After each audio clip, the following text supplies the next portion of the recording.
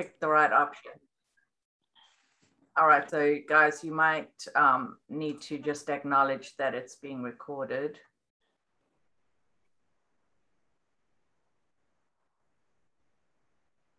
Okay, Mark, yes, if you would send me an email to deritanews@gmail.com, then I will, I'll add you. And you want to be included to the Zoom meeting and any other updates? Yeah, that'd be great. Thank you. Okay. DeritaNews@gmail. Yeah. I can just put it in chat.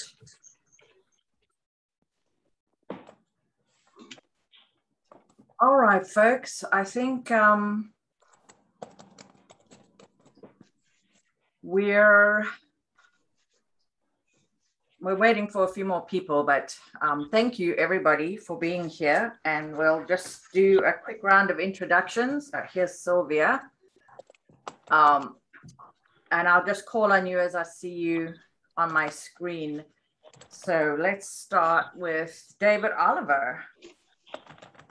Oak Hill community, part of the board.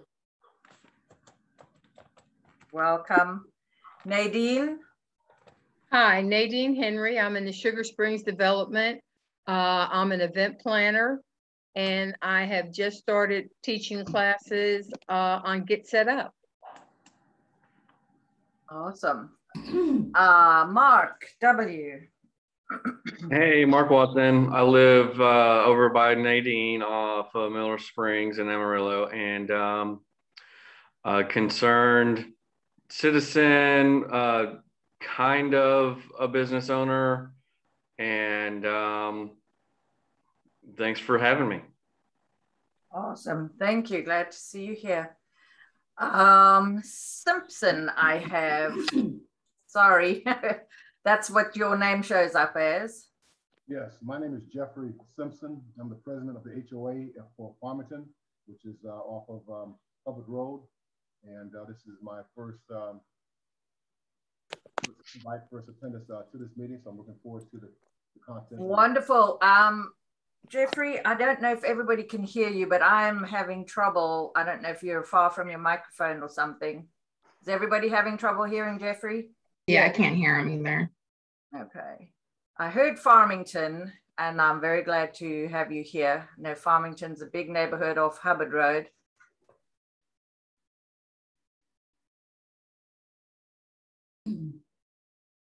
Okay. Carrie, you're next up on my screen. Okay, hi, good morning. I'm Carrie. I live in the Avalon at Mallard Creek Townhome Community. On the HOA board as the treasurer, and I am a business consultant. I work with small businesses, mid-sized businesses, and I'm glad to be here. Also a neighborhood community advocate. So if anyone has any projects in mind or anything they want to do around the Derita area, you can always count on me to, help with, join you in whatever efforts that you have to make this a better place to be. Awesome. Thank you, Carrie. Shirley, is that Shirley Clark? That's it. Hi, everyone. Happy to be able to join you again. I'm the president of the Association for Greenleaf Village, and I have been around for many, many, many years. I've gone away once, and for about 7 years, came back, and hoping, along with Teresa and Sylvia and Carrie, hoping that we can get things rolling over here to change the outcome of Derita. And I can see it coming, Teresa. I can feel it coming, Teresa and Sylvia. So let's keep up the good work, everybody. Thank you, Sherry. Yes, I believe so too. All right, I see Mel Renner. Yes, I'm the HOA president of the Forest Pond community for many, many, many years, and a relatively new board member on the Derita Statesville Community Organization. Welcome, Mel. All right. Melissa Gaston, thank you for coming. I'm Melissa Gaston. I am the Executive Director for the North End Community Coalition. We call ourselves NEC, which encompasses the 8 neighborhoods a lot bounded by Statesville Avenue and North Graham Street. Thank you for the invitation to be here. I'm excited to be here and hear what's going on in the Derita area. Wonderful. You're our close neighbor over there, and very, very happy to see you here. Thank you. Tamara Parker.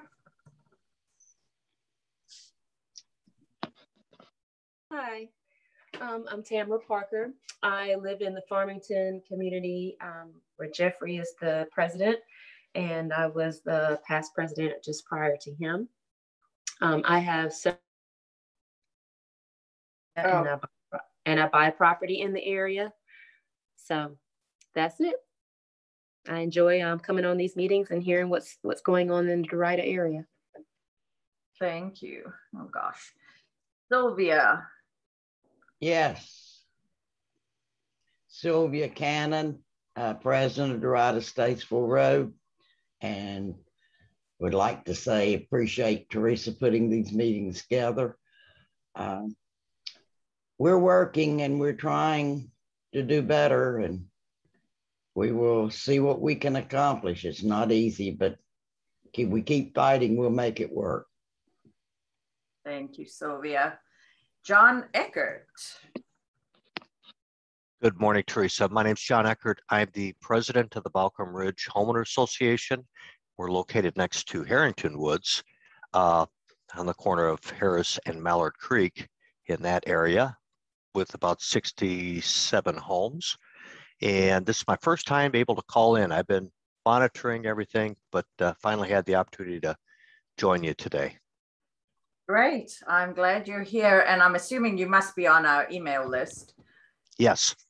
Okay. And we're thinking, we've proposed that we're going to run a meeting more for neighborhood and HOA members, because we gather that a lot of people, and you know, that's just life, cannot always make a 9 a.m. Thursday meeting. So I think we're going to try that starting in October, and just try to do quarterly meetings. So that's kind of an aside, not really on the agenda, but you all should have an email from me just with some proposed dates. I basically picked, I think, the 3rd Tuesday of the first of every quarter, and put the dates out through 2022, and we'll try that. We can open up it up to the public, and eventually, hopefully, we can have sort of an annual meeting as well, an annual public meeting. That's the idea. So check your email if you are on an HOA or a community organization. And if you didn't get it and you want it, let me know. And or you can always find me at deritanews@gmail.com, which quickly, because I always forget, I am Teresa McDonald. I am on the board for Derita Statesville Road Community Organization. I am a realtor of 17 years in the broader Charlotte area, but very focused on promoting and advocating for Derita. And with that, I'll just go to the agenda. I was hoping David Stickley would join us today. He is the new commander at the American Legion Post. So the first item on our agenda, and I'm sure you may have seen the talk on next door, the flags on West Sugar Creek are looking a little raggedy, and we're working to help David and the guys over at American Legion, both, and some of it's still sort of in discussion, but with raising funds and also the actual physical schedule of making sure the flags look good always. So they are working on it. Jack is not here. He's a new member at American Legion, I believe, and he is also part of that volunteer team that's going to go around and update those flags here in the next week. I forgot where I was going next with that. Oh, sorry. Any comments? Anybody got anything? If you want to volunteer or donate funds, we're working on a way, you know, some kind of electronic donation. Right now, Sylvia walks around. She keeps an envelope on her, and Gary's Barbershop, I know, also takes donations once in a while when you know, from a lot of his clients. One thing I'm working with a Masons group is doing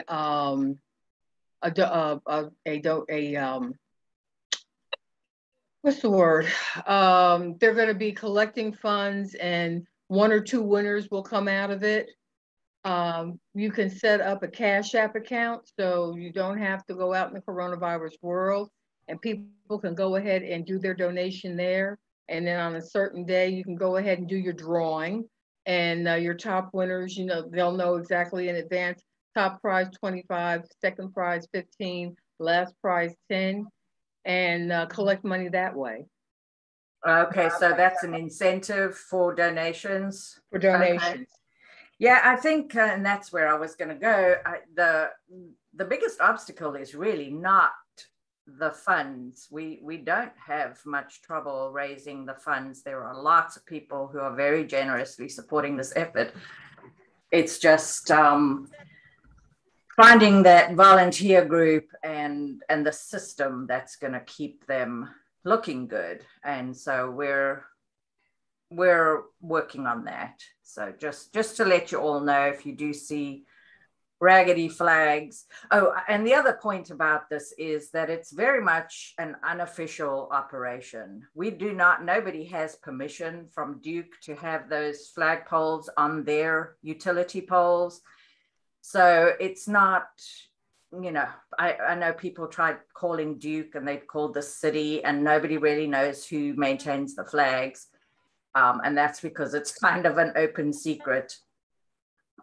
But the American Legion has been doing this for many years, and you know, well before 9/11 2001, but around 2001 is when they decided to leave the flags up year round. And we in Derita liked that idea because it kind of defines the downtown area, and you know, it gives that little place some distinction. So that's all I have on that. If anybody has anything else to add, but if you do want to help or participate, Teresa, yes, ma'am. At one time, the flags went from Niven Road down to the intersection of Sugar Creek and Graham. Those were removed due to the construction. The original plans, which I would like to see them go back to, of course, I don't have any input in it except talking to David. I would like to see us go from the intersection all the way to Niven. But now there's a lot of those poles that have pieces of wood that stick out. They're not sanded, so to speak, that get hooked on, the flags get hooked on. So that's why it's imperative that we have a group that would monitor and take the ragged ones down and put a new one up. So anybody like to volunteer, you know, please get with Teresa or me or David Stickley, and let's bring that honor back to Derita. Yeah. I know the previous volunteer who headed this up, and really he did a lot of it by himself, was Lester Lemley, who moved to Harrisburg a few years ago. He used to he would replace them as they were reported to him that there was, you know, that it was torn or caught up or something had happened to it. And maybe we can get back to that system. That's probably the better way to do it, but it's going to take a volunteer or two that are prepared to be on flag emergency duty. So, all right, that's all we have, and I will convey all this to David. And of course, if you're a veteran, the American Legion is a great organization to join just for fellowship, and they have their building right on Balcombe Road. So it's a very convenient place to have social gatherings when we ever start having social gatherings again. Before the pandemic, I tried to get to a few of their open events. They used to have a wonderful holiday party with, you know, delicious food, and that kind of thing is going on there. And, you know, in Derita, we need these gathering spaces. So just another word on that, and I will move on. If nobody else has anything to add. Hello. Yeah, Mel. Yes, I just wanted to say, if by chance any of you know any veterans of Afghanistan, I think they really deserve appreciation for serving our country. Me being a Vietnam veteran, I kind of know what it's like to be a veteran of a so-called lost war. And I mean, that's not what it's about. It's about serving your country. And I think they just deserve a tremendous amount of appreciation for all the sacrifices they have made over the past 20 years. Thank you. I agree. I agree. Thank you. Thank you for bringing that up. Mel, thank you for your service also. Thank you. All right, I don't have any huge updates on the Sugar Creek corridor playbook process. It's still ongoing. They're really in the process of still gathering community input. The consultants for the city, I don't know of any public meetings that have been scheduled so far. I do know that they're working on the same process for Albemarle Road and also North Graham. Melissa, you probably know about that.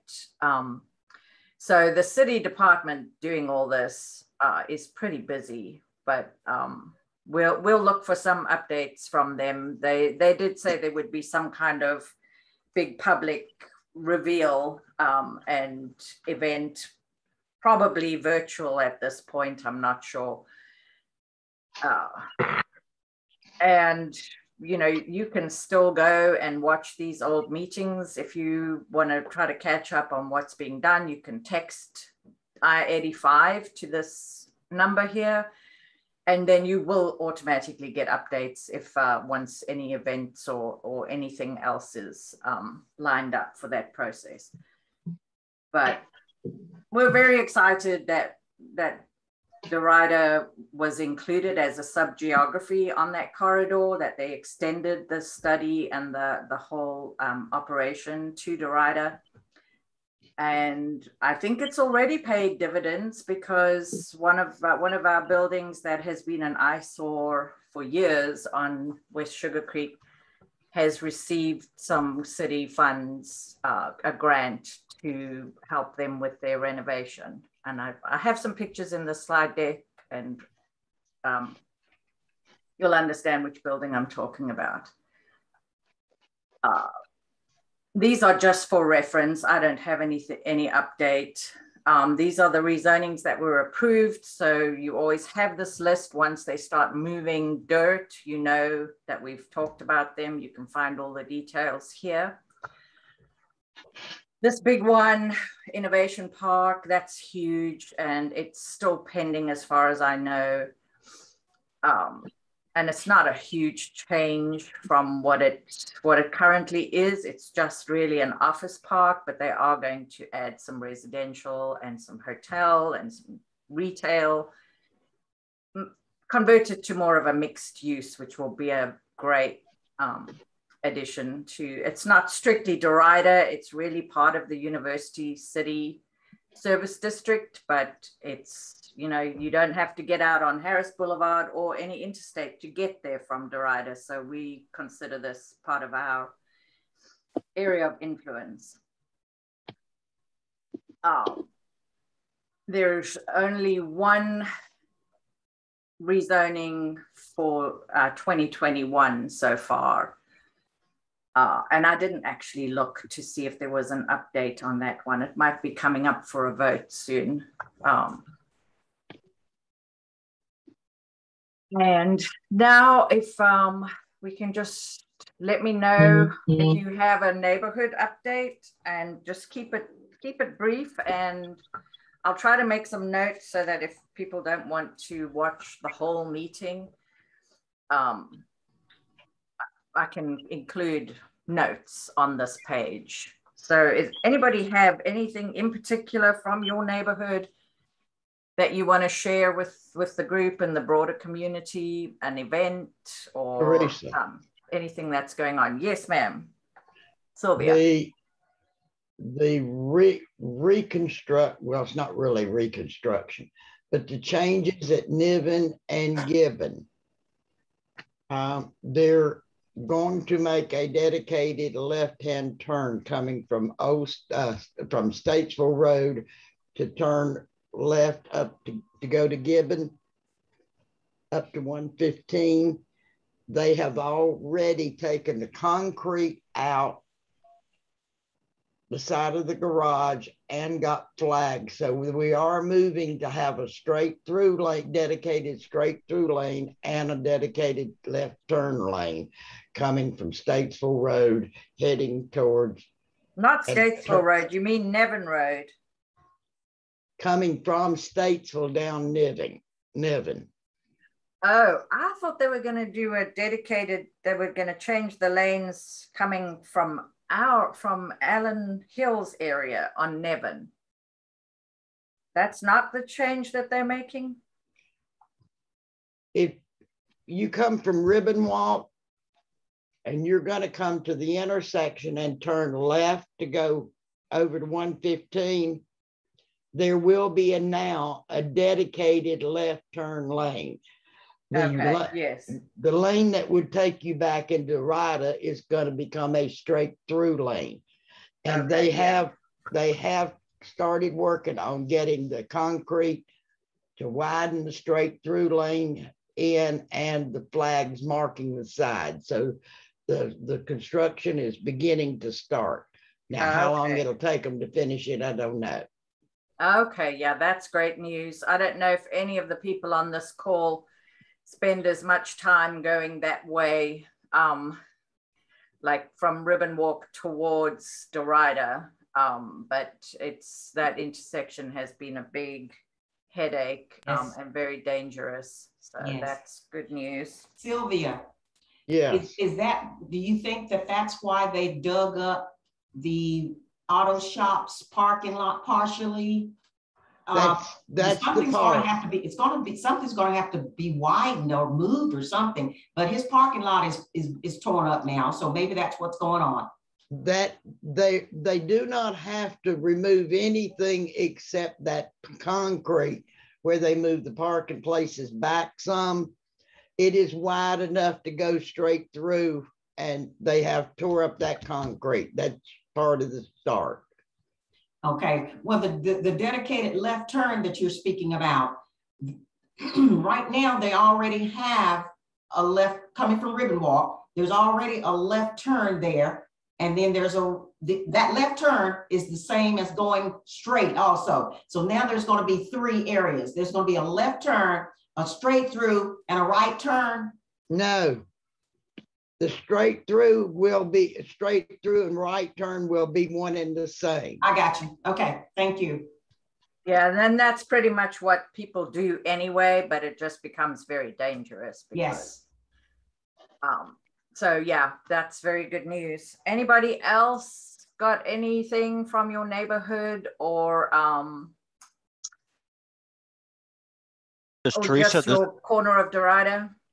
Teresa, John? it's John. Yeah, the former Harris Teeter that was on Mallard Creek and Harris Boulevard. The sign just went up. It's going to be a Food Lion. Oh, So they're in there. hallelujah. Yeah, they're in their remodeling right now. I didn't see a date for opening though, but yeah, the sign has gone up. Oh, wonderful. That's why we have these calls, because all of it, you know, we're all in different corners and we just don't see the same things. So that is good news. I hope that, I don't know if that means anything for the one that exists on Graham. Sugar Creek and North Graham, but I'm very happy to see another. Do they know what they're doing with the property across the street, the old Rite Aid or the old Walgreens? I don't yet. There's something going on in there. Yeah. But I haven't seen any signage on that. And if you can't make a meeting, shoot me an email. And that goes for any of you guys, anywhere that you're seeing things, a sign go up or dirt moving or something, just let us know. I mean, as much as I try to monitor everything, I can't be everywhere at once. And I really rely on people to shoot questions and updates. They're remodeling inside. So they're remodeling inside the one on the corner of Mallard Creek and Harris, or the one on the corner of Graham and Sugar Creek? Because there's two, because they have a Food Lion there too. Graham, the one on Graham and Sugar Creek is remodeling. Yeah, they're remodeling too. What about the one on Harris across the street from the new Food Lion they're proposing? Does anyone know anything about that one?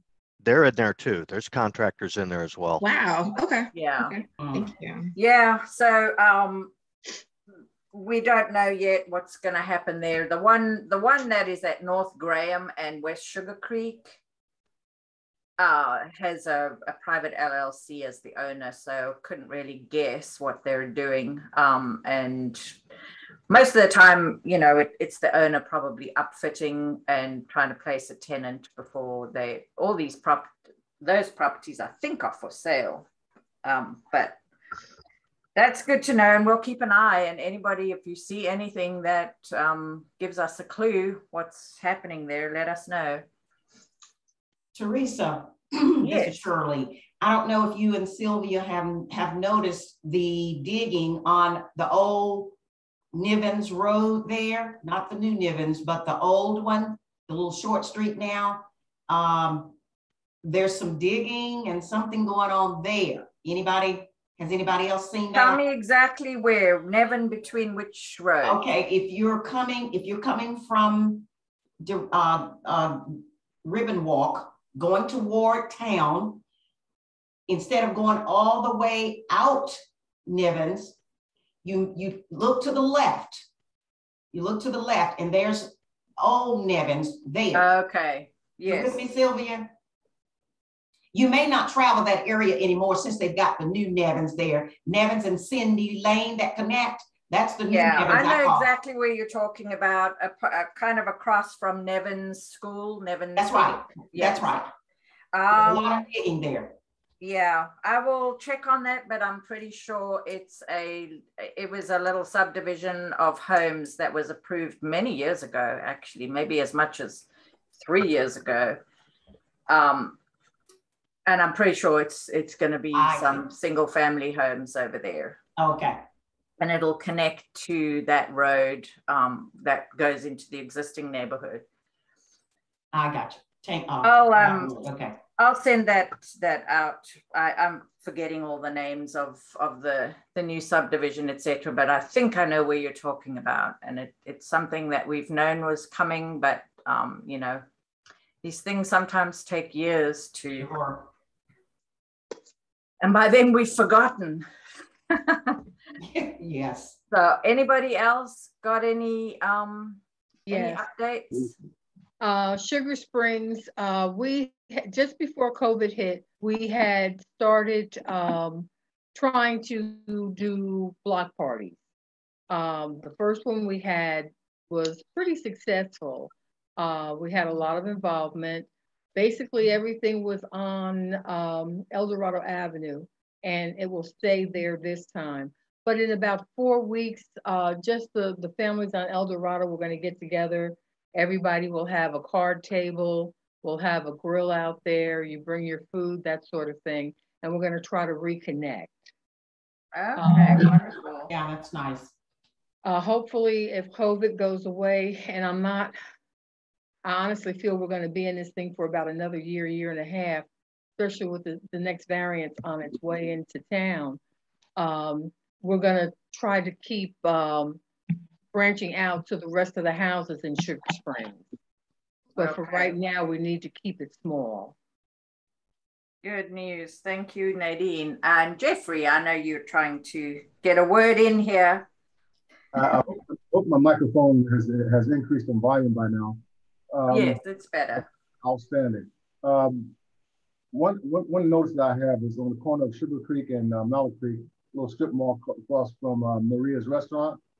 I see a lot of negative activity with regards to stores leaving, breaking in stores and things of that sort. Is there anything that's going on to challenge or to address what's going on in that little area? Well, I think we're all working on that. There's a lot of vacancy right now with Save a Lot moving out and CVS moving out, and a couple of the smaller stores are vacant as well. So I can try to get an update over there on, I know they had a tenant to replace CVS, was going to be some kind of medical service. They're really trying to find a grocery that would be willing to come in at the corner there, but it would have to be a very small, it's not even big enough for an Aldi. So we're working on it, and you know, any ideas anybody has, because it's a matter of trying to attract various things or business ideas, because we've got the space, we've got a great downtown area, but the vacancy starts to cause the problems, because once there's just not enough community activity over there, it becomes dangerous. Yeah. So yeah, well, welcome any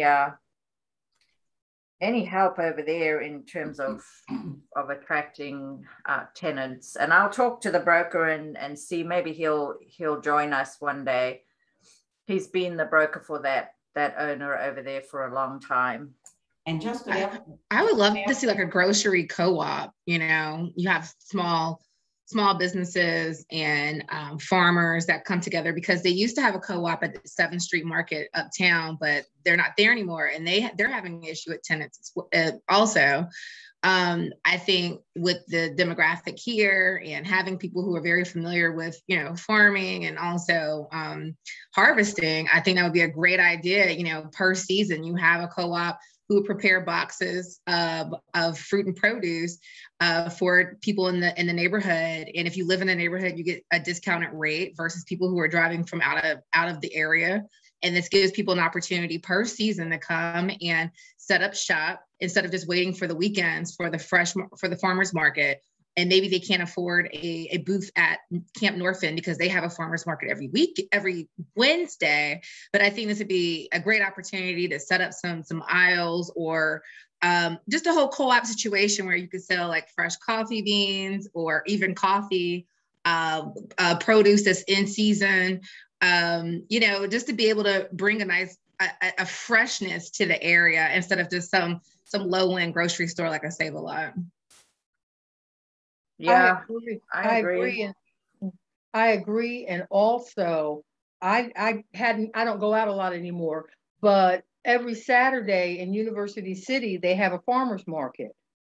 So to garner those people who are there until October into a permanent building, that might be a jump start for something like that. Or like a seasonal lease, right? I would love to know what happened to the co-op in the 7th Street Market. because they would send out an email, I think once a month, about what it is that you were looking for. And they would prepare boxes for people. And there's also a nonprofit organization where I'm from. I think it's called Angel Food Ministries. And they would prepare boxes for families who were low income through the churches that were in the area. So I would love to see something like that, just because of the fact that if the pandemic's going to be here for another year or so, people aren't really having a small grocery in the neighborhood would be very, very beneficial for folks who aren't in school every day because they're learning remote, and a lot of these kids aren't going to be able to eat because they're not in school. B, a lot of the senior citizens who are around here, I live in between two, one low income subsidized senior living facility or neighborhood, and then another one for special needs. And I see them going back and forth in their wheelchairs, or, whatever way that they can, going back and forth to that store when there used to be one. And now that it's not there, I'm not sure where they're getting their food. And having something like that to cater to this type of community, I think would be a win for us. And I would love to be able to propose that to the broker if they're interested. I would love for them to clean up the parking lot, and also, clean up and update some of the buildings to make it more marketable for some of these folks here. But I think that'd be a great opportunity, something new age and forward thinking.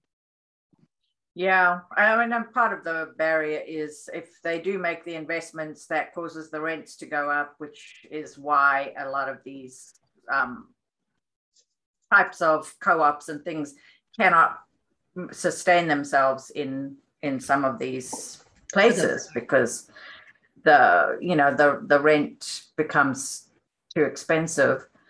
And over there, they really, I asked, I would love to see a coffee shop or something small. They have an old subway space over there that is pretty much ready for a small little restaurant. But the barrier really is that the rent is too high for a small business, a small startup, a small, community effort. It's more geared towards those kind of corporate franchises, the rent. So it's kind of a circular problem, because they're not doing very well at attracting even those corporate tenants anymore, especially with CVS gone and Subway and Save-A-Lot. Save-A-Lot said they made a loss over there. So whatever, they did not really connect or meet the needs of the community, because they couldn't even make any money. So that's do you think that they might have been a corona casualty? I don't think they were doing well before I'm not sure. That could be that could also be a case, although I don't know of many. I think grocery stores didn't suffer as much. But yeah, it's possible. It's possible that they weren't really geared up for online orders, or some kind of order and pickup situation that Walmart and all the other grocery, those kind of entities have made it very, very easy to. I don't know if this is related, but hello, yes. Mel? Yeah, I don't know if this is related, but was there not some sort of food assistance program being conducted by Ebenezer Church that was produce oriented, that kind of a thing? Yes. Mm-hmm. Yes, there was through the whole pandemic, or and maybe before, but yes, they had donations of food and weekly pickups, but you really had to drive to pick it up, which is a barrier to a lot of people that do need that free food. And then the other thing was Ebenezer was picked up by a different organization, and Ebenezer was the drop-off point. So I think that kind of changed. They're not doing it at all right now. Mm-hmm. Right now, they're doing the missions work for Haiti and for Louisiana. Okay. Yes. We're actually Teresa, sending this is teams Shirley. out. This is Shirley. In referencing Mr. Simpson's concern about the crime, everybody please be aware of your property, because there has been some, what is that part that's under the automobiles? Catalytic converters. The catalytic converter. One of my neighbors had indicated to me this week that everybody needs to be on guard, because as quiet as our neighborhood is, that doesn't mean that there's not a lot of lurking at night. They're starting to steal catalytic converters off of automobiles in the area, just to let you know. Okay. Is everybody signed up for neighborhood and for citizens? Those are two great ways to keep up with everything that's going on and all the different developments in the area. Yes. Do you mean next door or? I'm sorry, next door, and then Okay. there's one called Yes. citizens. Yeah. Yeah, and Mark makes a good point, of course, in chat about rents. The issue that we also have had, and Shirley and Sylvia and everybody can probably attest to, is if the rent is too low, then you also sometimes get tenants that are just not good for the community. So right. It's a fine line. Yeah. A lot of times, Teresa, these are not really people in the neighborhood. They're people coming in from outside. Yes. Yeah, exactly. So, I'm sure everyone will remember the old fire station building on West Sugar Creek, and we had some tenants there, and really it wasn't even the tenants so much, but they sort of went down a road, maybe literally, where they lost their clientele, and it just became more of a hangout, and just not good, and very hard on the community. So it's a challenge. We've had an SUV stolen in the last few days in the Forest Pond neighborhood. Oh, wow. Lady left her door and her car running. She went in to get a bottle of water, and she came back out and her vehicle was gone. Wow. I wondered what she was doing. I saw the video with the car door standing open, and yeah, that's just very bad timing and bad luck. We actually have a ordinance. David, you're just gonna have to jump in. I see your hand up a time or two. You're just gonna have to jump in and make this statement. I see. For what it's worth, we actually have a covenant in Forest Pond that you cannot leave your garage door open unless you're busy working in and out of your garage, tending to your yard or vehicle, whatever. Your garage door must remain closed. And part of the reason for that, the police even encourage that you not leave your garage door open because it invites potential vandalism. Yeah. So I was just to piggyback on that. So I mentioned last month that we're working with the city for a neighborhood matching grant. Then there are grants that you guys could possibly qualify for to enhance the safety and deter crime. I suggest you guys look into that, because the city is willing to give you guys money if you're able to match it with volunteer hours that could help with surveillance and lighting around that area. So just for food for thought, just because even though it's the homeowner or the tenant's fault that they left their door open and it isn't a covenant, so there's nothing you guys could do about it. But as far as like lighting and signage to deter a lot of this criminal activity, the city will help pay for that. Thank you. All right, David, let's give David a chance. Sorry. No problem. I just wanted to ask a question. I had sent some information about the neighborhood listening session that was for this week, but I was unable to attend because I had some prior engagements, and I didn't know if anyone was able to get any information that might be beneficial. That was I think it was. That's the transportation. I did attend, and I do have a slide and some links, which I intend to go over in this meeting. So we will come to that for sure. Was it beneficial, or I just happened to was reading about something, that's why I passed it on. No, it's very beneficial, and they have a very user-friendly way to give feedback and project ideas and safety concerns, but it's related to transportation, and I'll come to that. All right, anybody else? Mark, you look like you might be ready to say something. I'm sorry, I don't see all the people, all the camera, you know, up. So. Yeah. Hey, thanks. I was typing it, but I'll just say it. I got some litter pickers and safety vests and some other supplies from the city for adopt a highway type stuff. And it's actually adopt a city street or something. But it's part of Keep Charlotte Beautiful, KCB. And I'm going to start doing some of those. I'm not sure if it's lower or upper Mineral Springs, but it's the side of Mineral Springs between Neal and 85, not Graham. But so over in that area, I'm going to start doing a litter cleanup. I'll just put a sign out and try to get people to come on a Saturday. I'll see how that goes.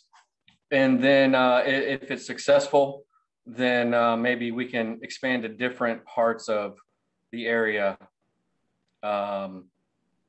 Maybe quarterly, maybe get a church group involved or a youth group, or various groups can raise their hand and say, we'd like to be involved this time around.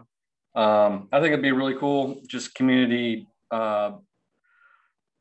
education, especially for the kids, because, you know, people just litter, and if you don't learn not to litter, then maybe you'll grow up to be a litterer, right? So, right. That is wonderful, Mark. Teach them. Great, good job. Thank you for doing that. And I know we've got a lot of people on this call that do similar in their part of Derita, and it makes a huge difference because, you know, the more litter and just chaos that you see on the streets, that it affects everybody's perception. It affects their trust in their neighbors, in the local government. So it's a relatively small thing, it seems to be, but it makes a huge difference. So thank you to everybody that gets involved in litter pickups.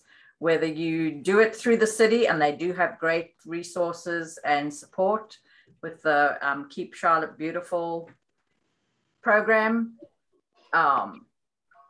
Just however you do it, it's a great job. Teresa, did you guys hear that North Carolina is the third dirtiest state there is? Oh, I know. I heard that a couple months ago. Not surprising for me. Yeah. Yeah. And, you know, it's a cultural problem too, because yes. I don't, you know, somebody is throwing litter out, you know, and I don't know. Anyway, that is all for neighborhood updates. I want to get to these couple more things that the city is working on. Right now, they're doing a big drive to get public input on the 2040 plan, not the plan, but the mapping side, where they're now mapping these place types. And they have already created the map that takes the existing zoning, what's on the ground right now, and classifies it in this new classification. And then obviously the plan is to plan for the future growth, and so on. So I know it's very wonky planning stuff, but if you can, we need input from Derita, especially on all of these city efforts where they're looking for community input. So I have here the 2040 mapping piece. Here I kind of took the map and this is Derita roughly, or the Derita area. And you can see all of this color is what they call neighborhood 1. It's basically single family. And then, so a lot of Derita is single family. Campus refers to those big kind of office parks. So this is, IBM, etc. over here. I think the white is stuff that it may be vacant or in the process. This piece over here has been approved for multifamily and they've started construction over there. So I'm not exactly sure what the white represents. But anyway, if you follow the links to fill out the city's survey that they're running right now through October 1st, you'll have the chance to just answer some questions about where you live, what kind of land use, because this is land use basically, what kind of land use is around you, what you would like to see around you, what you would not like to see around you. So go and provide that input. I'm going to send this link out on the email with the slides from this meeting, and hopefully we'll get a lot of input from people in the Derita area. There's the link. They're calling it the Live, Work, Play survey, and it's a little bit complicated honestly on the computer, but if anybody has the skills to do that, please go and do it. Any questions on that? Hi, Teresa. This is Melissa Gaston. Yes.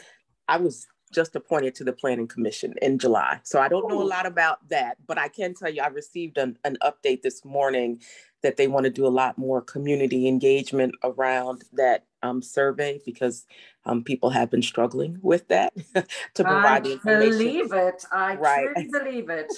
And so they really want to get community engagement. So they are going to be hosting community engagement surveys or sessions throughout all of Charlotte. So they're going to be starting, I believe, the 14th through the 28th. So it's a 2-week period. I don't know which neighborhoods or which areas have been selected at this point. They're going to be sending that out later this week. So I'll make sure to keep you abreast and make sure that there's one for your area so that you all can join and give your information on that, because it's vitally important. I've been working on this way before I was selected to the Planning Commission about them trying to get the new 2040 plan and everything working. So I will keep you posted. I have your email address, so I'll make sure I get it to you so you can share the information.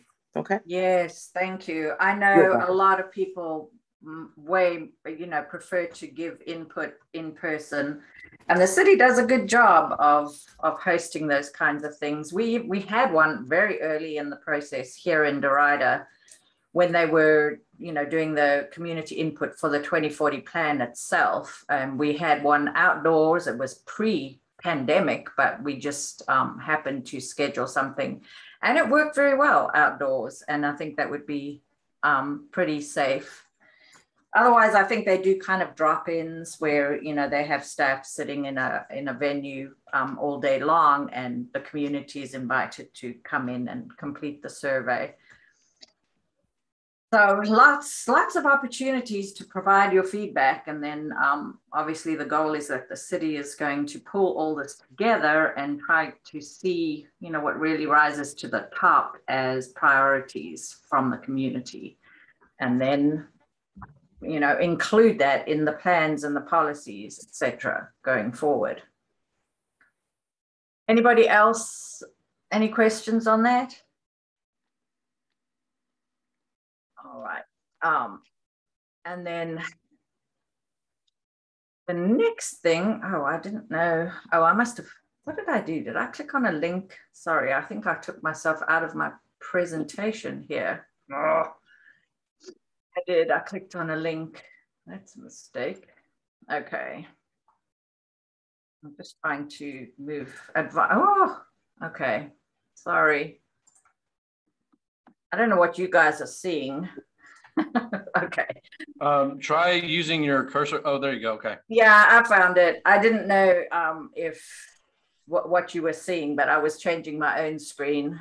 All right, so then the next thing, and this is to David's question, the city was having these listening sessions around their strategic mobility plan, which is transportation, and transportation, including all modes of transport, you know, road, car, rail, bus, bikes, walking, all modes, because we need a good, robust mix as Charlotte grows.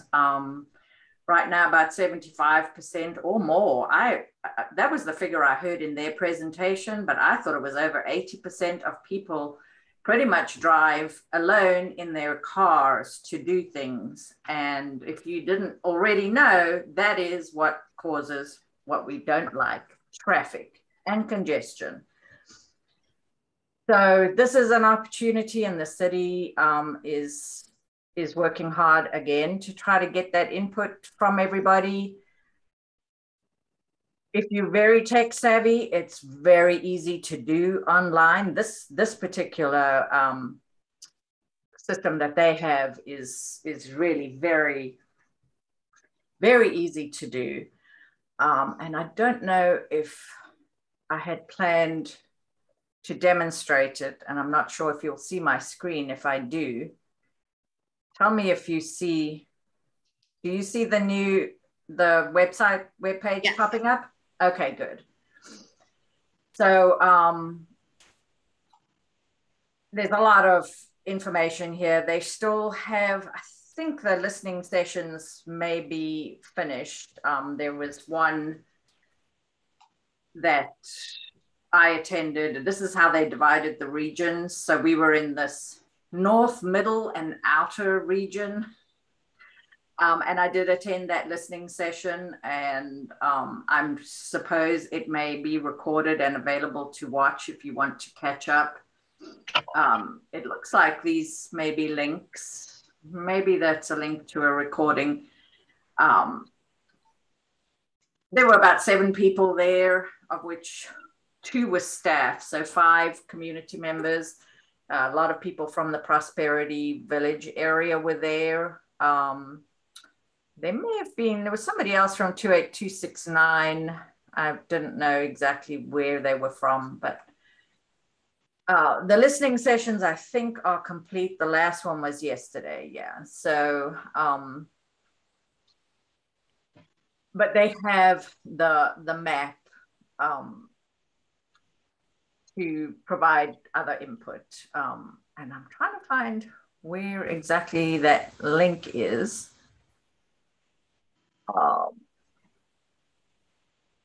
Tell me if I'm keep passing it, because I've got things covering my screen here.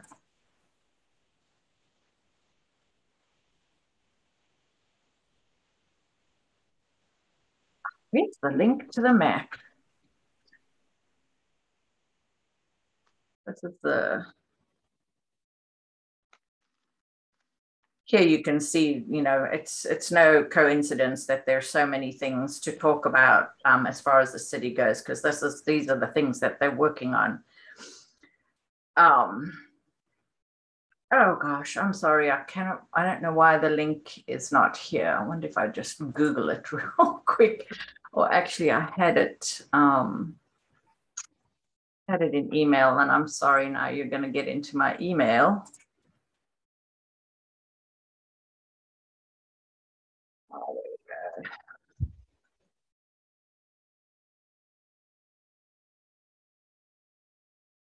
go. Okay, there it is. Sorry about that, chaps. This link, I will make sure I include the direct link, but this is the engagement part of this for the mobility plan. And it's pretty easy. It works a whole lot easier than the 2040 plans map input. So go ahead, you can see some things have already been reported.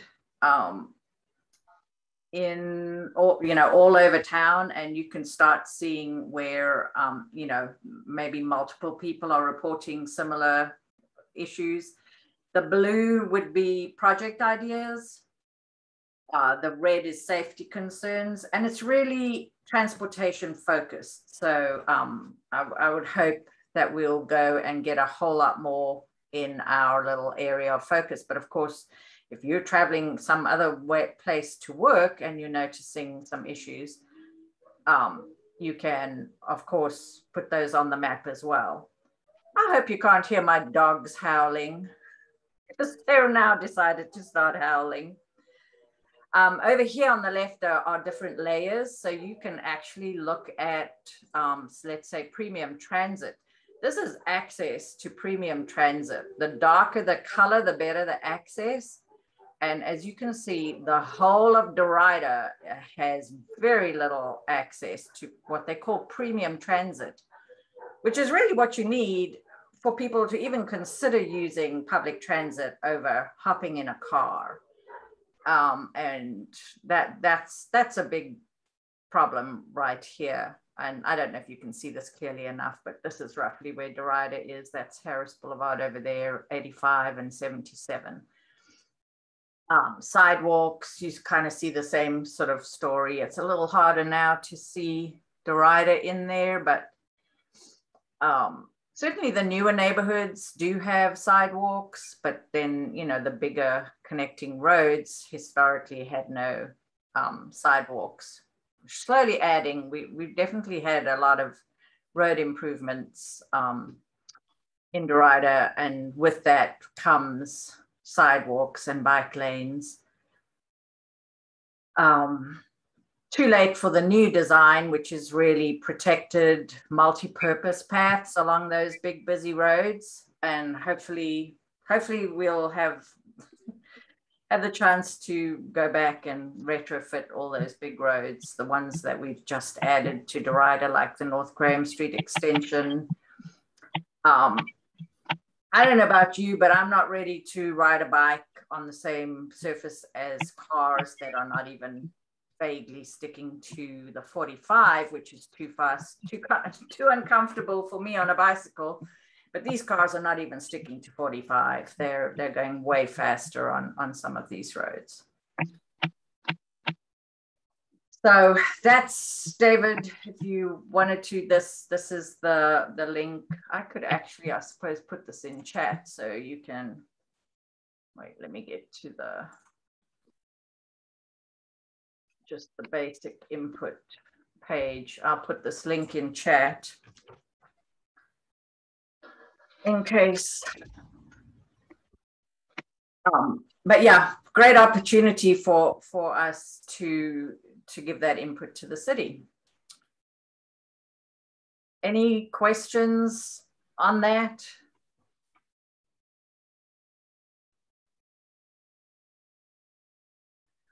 Nope. And then I just have a couple more slides. We're almost done. This is the building I was talking about earlier. Just keep the slide in because it's such good news. The renovation is going to take several months, but we hope that it'll look pretty good when it's done. And they have got 3 spaces in there that would make great coffee shop, restaurant, whatever. They've got a few parking spots in the back, maybe not quite enough for a real gathering space. I don't remember offhand what the requirements are, but they do plan to have some parking in the front, just a few spaces, and then they've got, I think, about 12 that will be in the back. And then just my ongoing list of the commercial properties. I don't have a lot of updates. I'm glad to hear that Food Line is confirmed to be coming in where that, where the old Harris Teeter was at Mallard Creek and W.T. Harris, and I'll update some of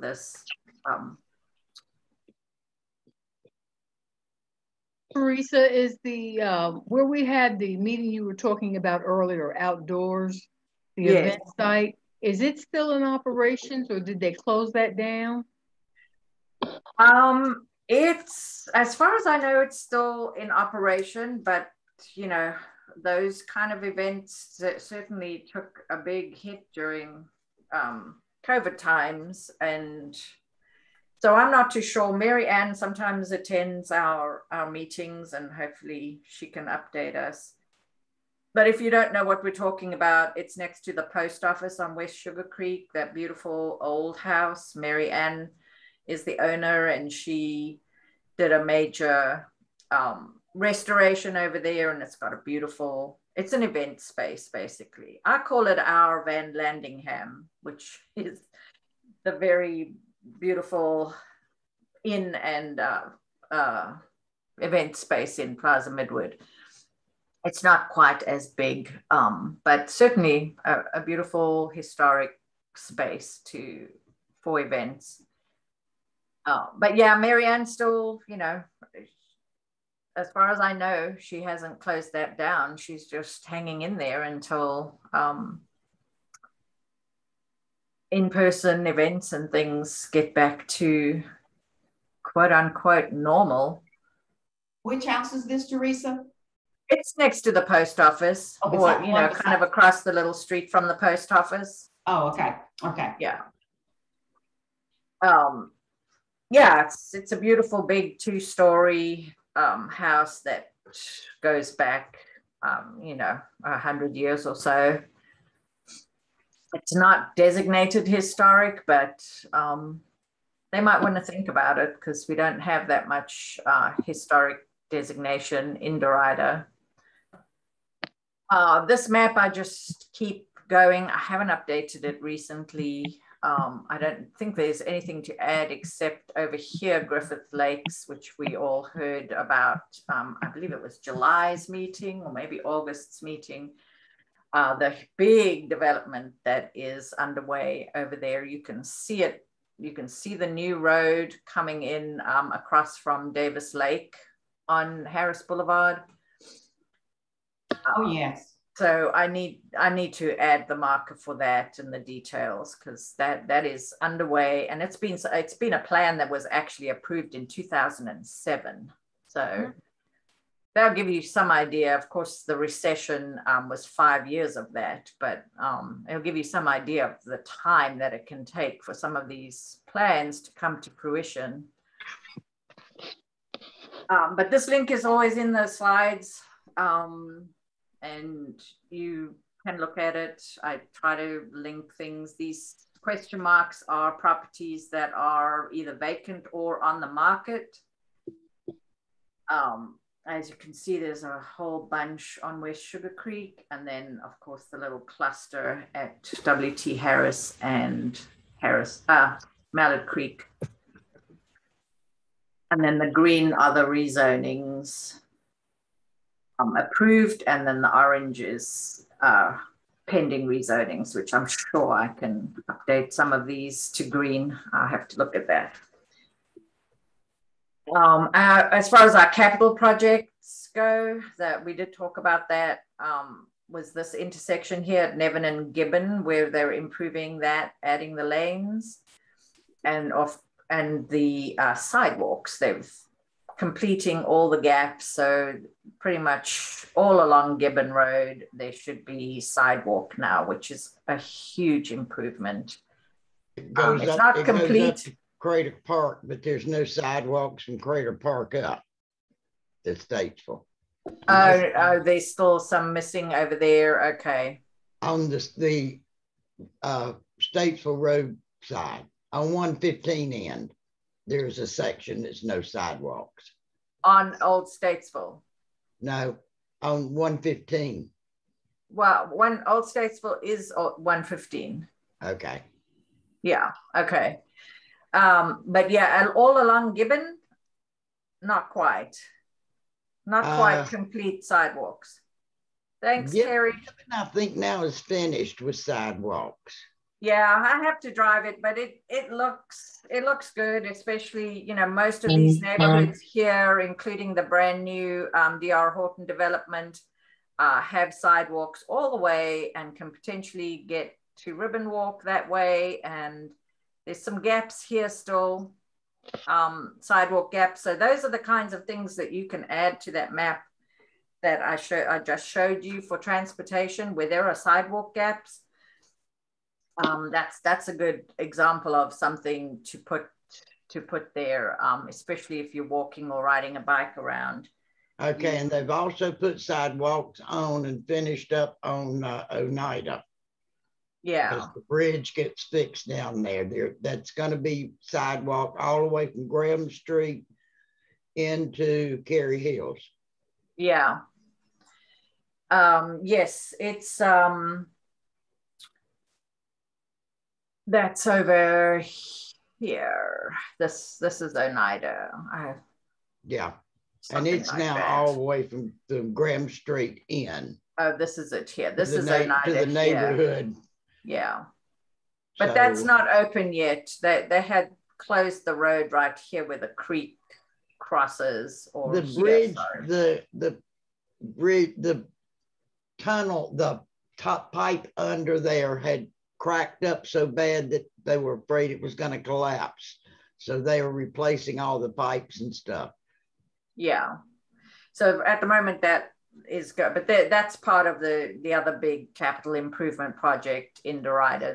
There are two that involve stuff you can see and closed roads and construction, etc. There's a lot more that I didn't put on the map that involves stormwater and various things like that. It's just, there's a lot, and I honestly don't have the time to put them all on the map. All right, I think that's all.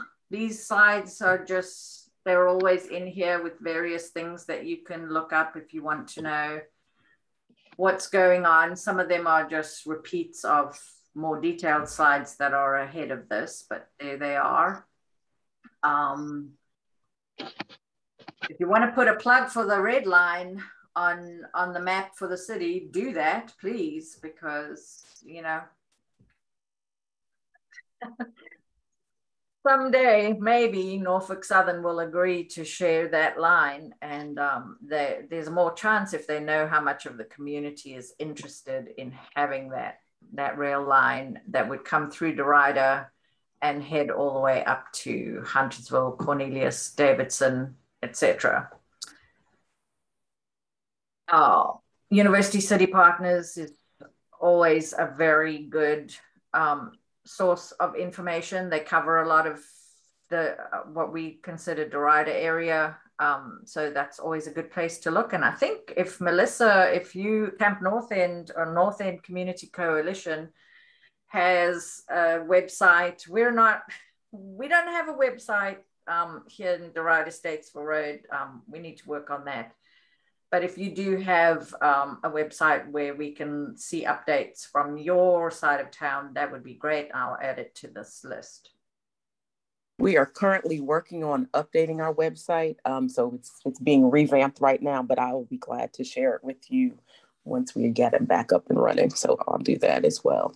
A lot of stuff is going on in the area. So we're trying to keep everybody abreast of what's going on. So that's going to be one of the ways. And we also are going back to have every other month, we're going to have a community-wide meeting. So the last one was in August, and we'll be having another one in October. And I'll be sure to share that with you as well. We typically tend to have developers come to talk about events that they are, or not events, but development that they are doing. And we're expecting to have about 4 or 5 more announcements about development in our quarter. Some good, some are interesting. So definitely I will want to keep everybody abreast of that. So I'll be sure to keep in contact with you all and share any information I have. Yeah, thank you. Yes, and for anybody here in Derita, paying attention to what is happening in Camp North End area is kind of a glimpse into what may eventually come our way. So you know, as developers run out of space or land or opportunities close in, it tends to creep out. And that's exactly why now North End, which of course was really catalyzed by Camp North End, the beautiful development. And if you haven't been there, it's a wonderful place to visit and show visitors, and just very interesting because it's a historic site, and they really made a beautiful effort to keep the historic buildings and reuse a lot of the stuff, and it's very interesting. So yeah, we need to be paying attention to what's happening in Camp North End, because that's just a couple of miles down North Graham Street from Derita. All right, I think that is everything. I'm just clicking through my slides again. I just keep links going here.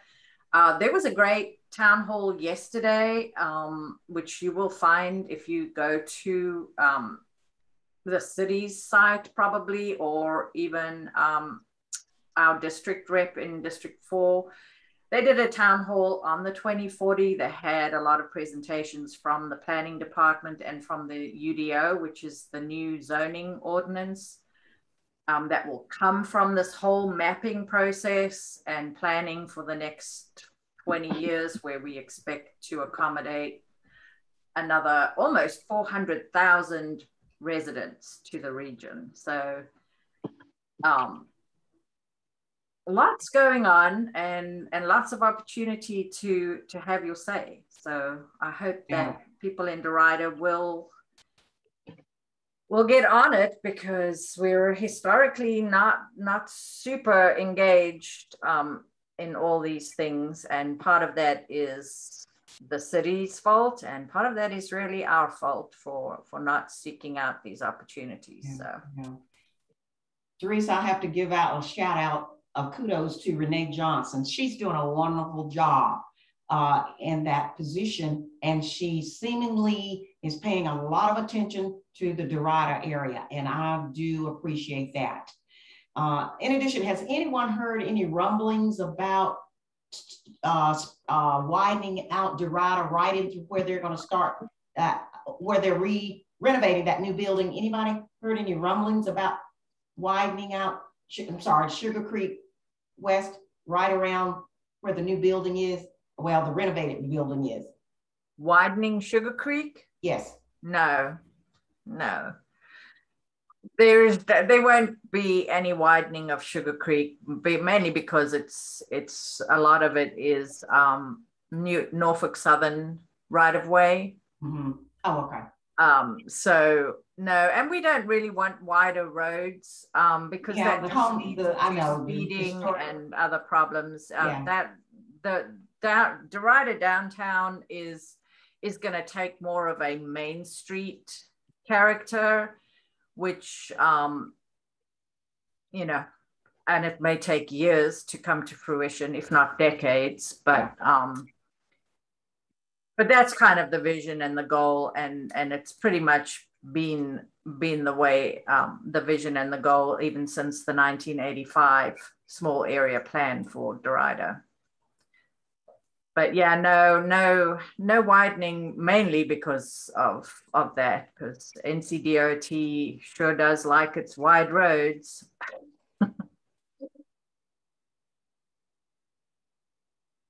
Oh, hey, you sent that that map comment, that map input link to me only, it looks like. Oh, I'm sorry. Okay, yes, I think you're right. Let me just. And let's see. Carrie, I'm gonna put my email in here if you want to email me about the Avalon activity. Is Carrie still on? Oh no, Carrie did have to leave. She hopped off about a few minutes ago. Oh, there she is, saying I have. Okay. Yeah. All right. Yes, I know that she does something with the Keep Charlotte Beautiful resources, etc. not everybody does, but it's certainly there. There is support and materials and whatnot available there if you're going to do a litter cleanup. I should probably put a link to that in this useful links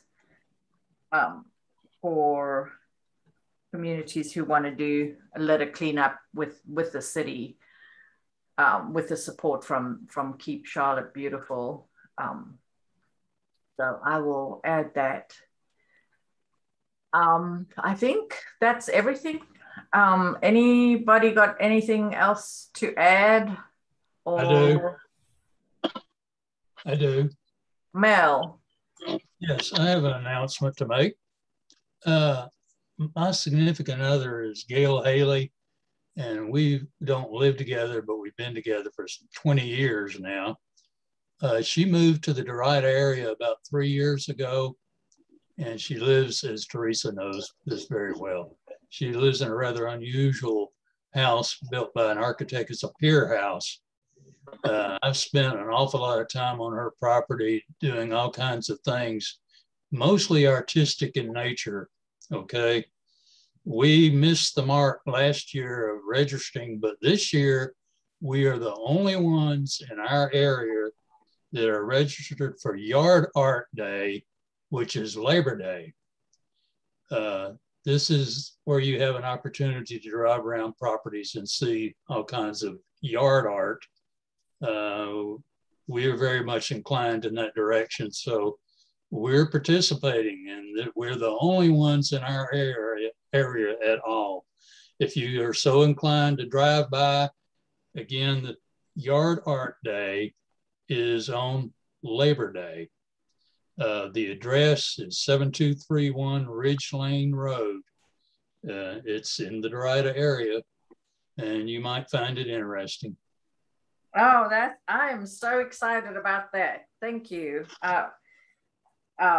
Yes, that's another thing that if you have yard art, and I will put the link in this too, to get some ideas of what people show, but it's a great activity. It's citywide, in fact, maybe countrywide, but certainly citywide. And you can enter your address and be included in the tour that members of the public will make to whatever they're going to do. It might be an Instagram opportunity, or they're just interested in touring the artwork that people have in their yards. And it's a wonderful event, and I'm so delighted that we've finally got somebody from Derita. I knew Mel and Gail were likely candidates for that, and very, very excited that that's on the menu, and I'm going to be in town. So I hope you guys, if you're in town, you'll take a little drive by there and check the map and see what else you might want to drive by.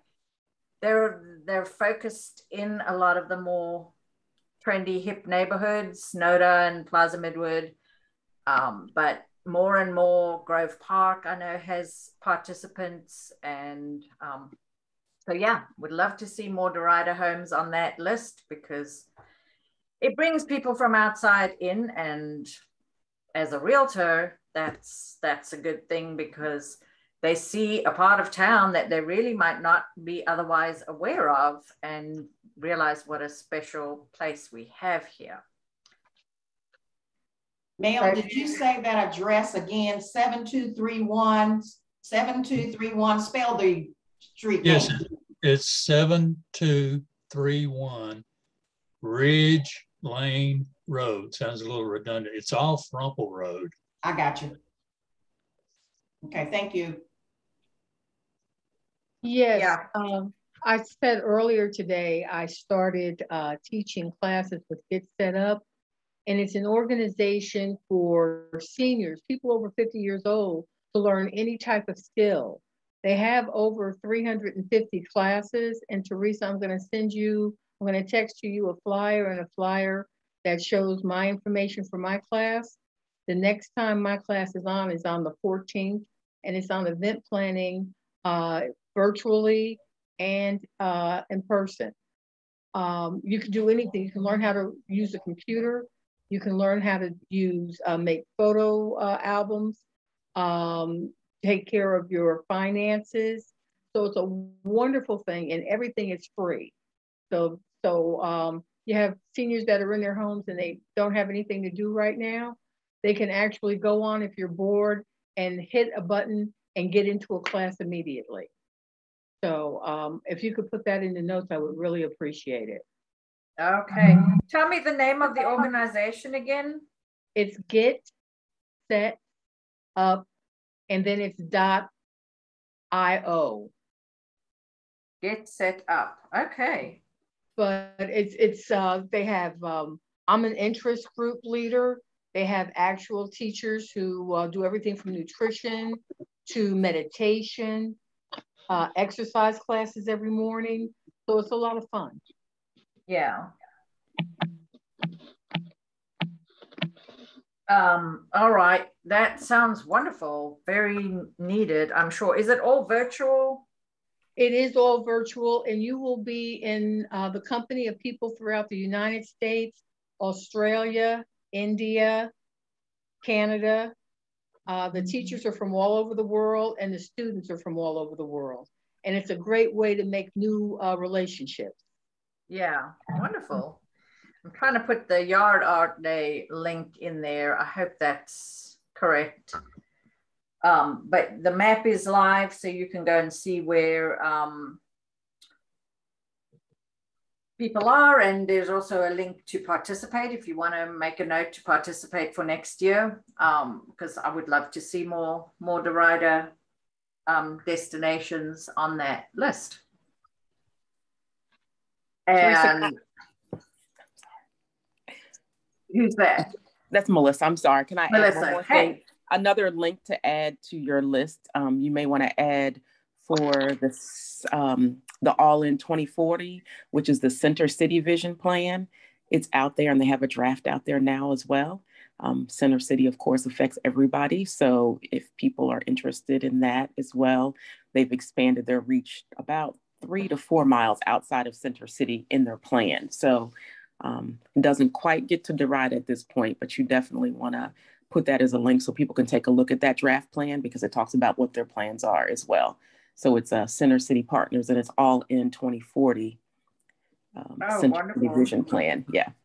Yeah, thank you. Because we in Derita are really pretty close. We're in 6 miles certainly of the Panther Stadium. So we're very close to within their area of study or influence. Right. All right, folks. Anything else from anybody? Otherwise, I'm going to call it for today. We're at 10:30. I guess we need to allow 90 minutes for this meeting.